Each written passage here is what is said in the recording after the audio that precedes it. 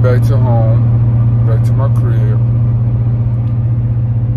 Zico is in the back seat and he's not supposed to be. This morning I got up at 7 a.m., cleaned all the kennels, fed the puppies the mush, let the girls out to use the bathroom. Roxy is sitting in her kennel, grown ass dog sitting in her kennel. I never understand it. Got her figured out, cleaned up. She feeding her puppies. Let Zico out, let him run around, play a little bit. Get to the airport 2 hours early, walk around the whole park because I just need him to shit and piss before I put him in this carrier, which the carrier is too small, but I stuffed his ass in. I literally had to put him upside down and throw his ass in that motherfucker, and then he laid down because the nigga just not cooperative. Get to the line. Yeah, hey, I just want to add my pet, you know. I already checked in. Okay. Oh, this flight has been canceled. We can, I'll have you rebook at 5 o'clock today. Wait, bitch. I'm supposed to start boarding in 15 minutes. You tell me the flight canceled? And I guess what time I get an email, y'all? Oh, phone. Boo boo. Or email. 11:49, your flight has been canceled. Here are your options. Bro. Flight leave at 12:35. How the fuck y'all gonna cancel at 11:50? What the fuck you mean cancel, bro? And y'all know I cannot, you can't push my flight back. It ain't like Atlanta where my fucking return flight was at 10 p.m. It ain't no 10 p.m. return flights from fucking New Jersey to Houston. The last flight was at 7 p.m. And guess what I did, y'all? I paid for a non-refundable flight from New Jersey to Houston because I knew for sure I was going to be on that motherfucking flight today. $300 non-refundable from New Jersey to fucking Houston.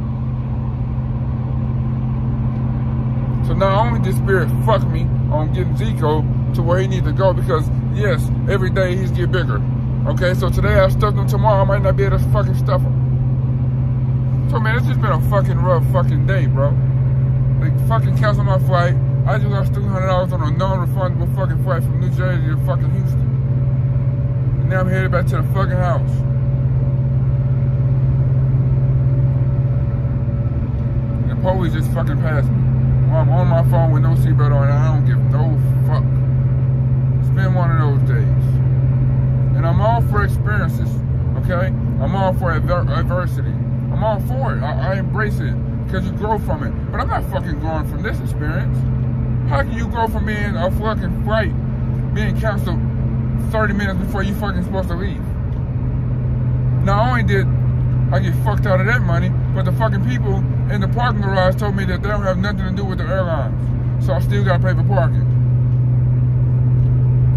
You parked your car here, you gotta pay for parking. What the airline do ain't got shit to do with us. I said, bro, they canceled my flight. Well, you been here 2 hours. You supposed to show up to the fucking airline 2 hours before your flight. Motherfucker. It ain't like I just fucking pulled up and, as soon as I got in the parking lot, I just got an email to fucking cancel. No, nigga, I showed up on. They don't give a fuck. Still have to pay them folks.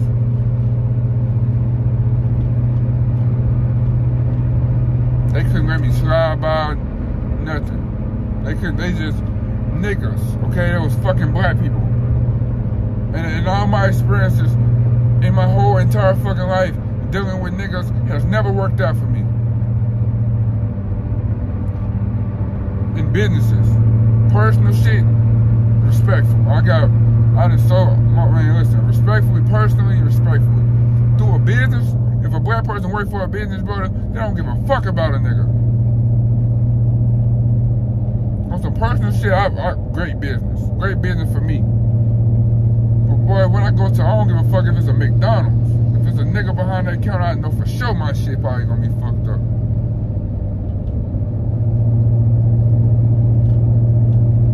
And they don't give a fuck. Black women. I said, damn, y'all ain't just gonna work with me. You just see I just fucking, flight got canceled fucking 3 minutes. Right.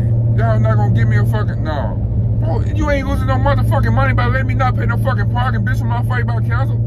Dumb bitch. They don't give a fuck. Nobody gives a fuck. So I called United. I was losing $300 some dollars.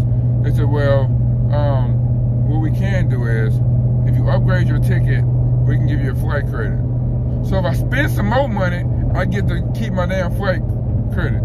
So I had to spend $50 to keep my $300 flight credit. So it's either spend the $50 or lose $300, and I'm no fool. I'm no fool. Man. Learn from me, man. Always, when you book flights, pay the most you can pay for the flight so you can get your fucking money back or a flight credit. I'm not even letting this video get to 8 minutes because I usually push for 8 minutes, but fuck it. Hope y'all have a good day. Earl, I blame you for waiting so long to finish paying for your damn dog because I'm dealing with a fucking monster that don't fit. And listen, man, I blame everybody, all y'all. I blame YouTubers, I blame the airline, and I blame you, Earl, for taking so damn long to pay for your dog. Y'all have a good day, and your dog's still gonna get there. I'm gonna get him there.